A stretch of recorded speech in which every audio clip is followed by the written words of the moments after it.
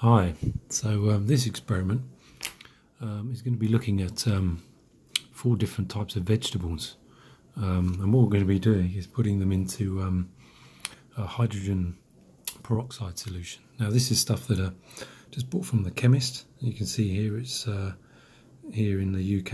You can get it as a 9% solution, and as it says, it's normally used for as a disinfectant. Now each of these vegetables contains an enzyme called catalase.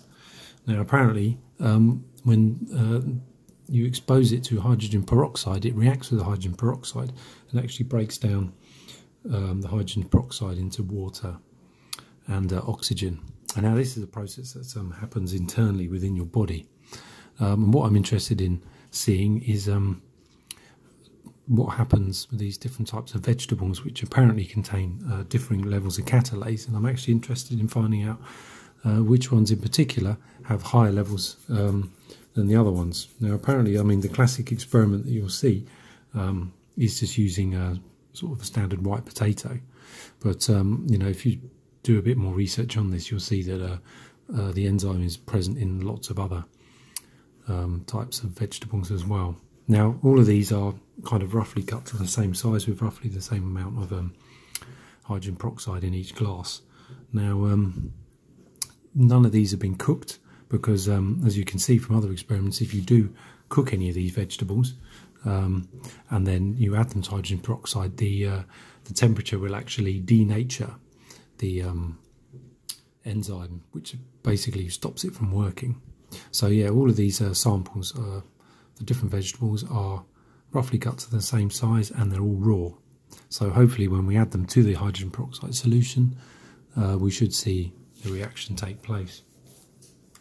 So what I'll do is drop these in, and then what we're looking for is obviously bubbling that's going to occur, which is obviously the oxygen that is being released as part of the reaction. So I'm going to drop them in and then we'll leave it for a while and see what happens.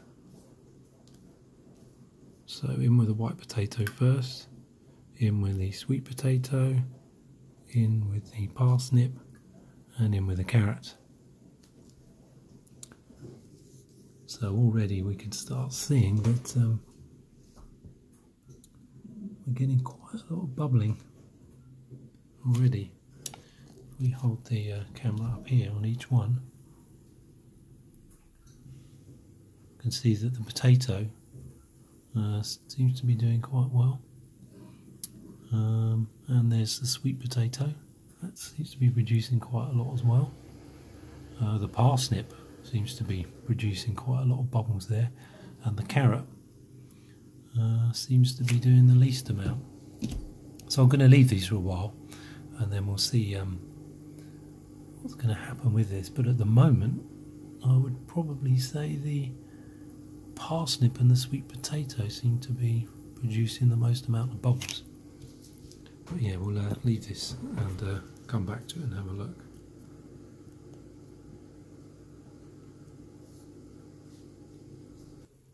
Okay, so it's now been about 14 minutes. The reaction's still going on. If we look at the potato, spin it round a bit, you can still see that's bubbling away in there. The sweet potato, again, that still seems to be doing pretty good. Seems to get quite a lot larger bubbles with that one. So we'll look at the parsnip. Again, you can see kind of the bubbles that are built up around the side. Same with the sweet potato. I'd say that the bubbles it's producing seem to be somewhat larger than the carrot and the normal potato. And the carrot there is still bubbling away as well. So we'll just leave that for a bit longer, see what's going on.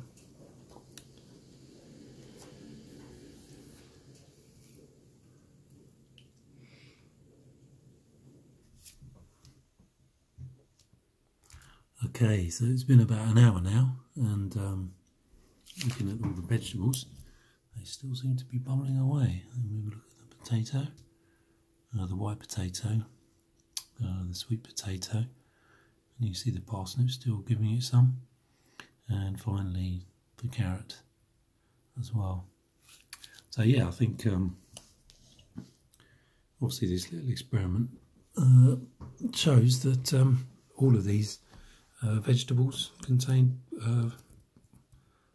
quite a good level of catalase. Now there's obviously loads of other types of vegetables I could test, but I was just trying to pick some of these ones as you know, you can include these as part of a you know, a smoothie. You can juice them up and consume them like this if you're looking to get more kind of enzymes and catalase into your diet.